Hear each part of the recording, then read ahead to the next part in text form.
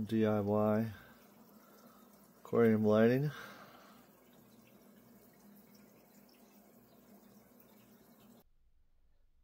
This is what you'll need for the build: scrap wood, plastic house gutter. It's from the hardware store. It usually comes in 10-foot pieces. Some zip ties, drill bits, drill, saw. And then off of Amazon, I have these Barina LED lights. It's like 6 of them per box. It's a decent low cost aquarium lighting. Comes with all kinds of different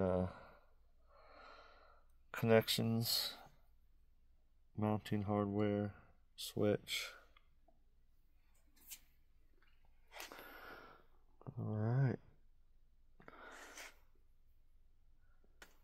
Forgot to mention, you also, if you don't want white, you can spray paint this. I usually spray paint them black. Go with the aquariums. I've got one right here that I just did already. So here it is, same gutter, painted black on the outside. Alright.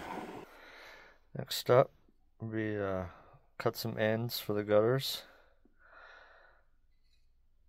Make them fit. Cut a little notch in the top so you have somewhere to run your wires. And then you want to paint it black. Bam.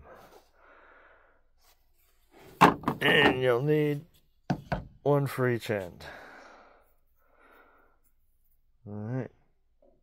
Next step. Just use some small screws and screw that end piece in. Like so. Next thing you want to do is drill holes.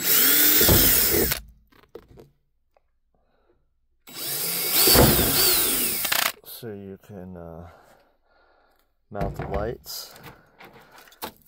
We're running zip ties up from the bottom through the hole back down.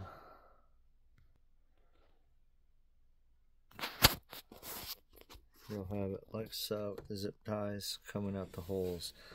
Also drilled a few holes on the back just to let a little heat out from the lights. Alright, this is the inside. I've already zip tied the lights in.